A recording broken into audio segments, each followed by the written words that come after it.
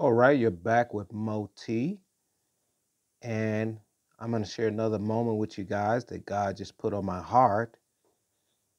And this is perfect because this is about what I like to call God's habits. When God brings you through something, and God truly brings you through something, I got to tell you, He gives you not just a new walk, but He gives you a new habit on life. You don't go back to your old ways of thinking. You don't go back to your old ways of doing things because God is first and foremost. And when he has that kind of power, let me tell you, he's that powerful that he changes your way of thinking. It gives you a new habit on life. And when you're moved by God and God brings you through something, there's no way you will go back to your old way of life or how you would do things. Because God is that powerful, y'all.